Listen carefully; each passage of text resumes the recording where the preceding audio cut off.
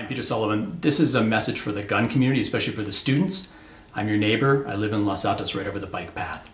We're all disturbed by what's going on with the suicide cluster, and everyone's taken a lot of actions, but not a lot of them have been focused on root cause, right?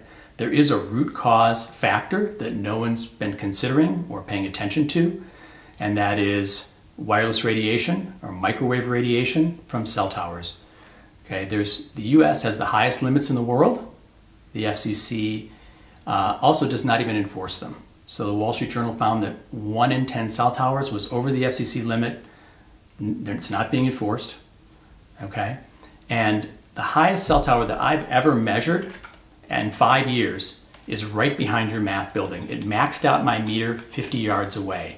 So you guys are getting hammered with microwaves thousands of times higher than my kids at Los Altos High School, and it's really not fair. I've told your administrators, I've told your congressperson, no one's taken action. So it's going to be up to you to take action to protect yourself.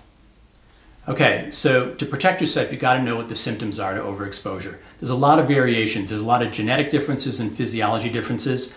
Everyone's going to be impacted by microwave exposure, but not everyone's going to be overloaded. Okay, so what you want to start paying attention to is start paying attention to symptoms of overload.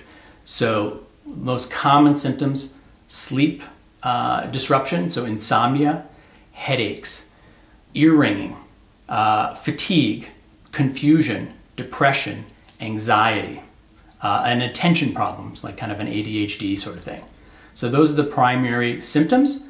We know the underlying mechanism of action. We didn't know this before, but now we know that the voltage-regulated calcium channels are being disrupted by pulses from microwaves. And that's letting in too much calcium and creating more inflammation.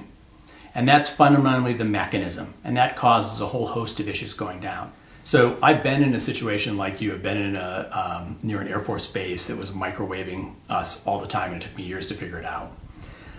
So I'm going to share my experiences. Number one, stay out of the area as much as possible. So that means stay away from the math building as much as possible. Get in, do your class, and get out. Don't linger there. Stay away from the track football area and the pool area. Just minimize your time in there, and that will really help. That's probably the best thing you can do, is minimize your exposure. Not your entire campus is not a suicide cluster. It's just that back area that's going to really overload you. Okay. Number two, you can start to minimize your personal exposure. You actually get a lot of microwaves from your own phone, right? So you're carrying that usually in your pocket.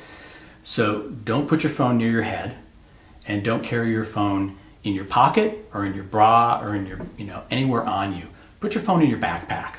And if you want, you can put it in airplane mode here and there, especially when you're in class, right? Because you're not going to be taking calls anyway. So minimize your exposure to your phone.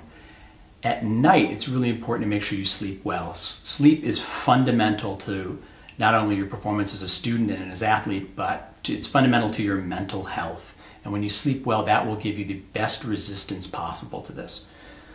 Okay, so at night, you can minimize your exposures to wireless radiation by asking your parents to turn off the Wi-Fi, the cordless phone base station, and if you have a younger child, a baby monitor.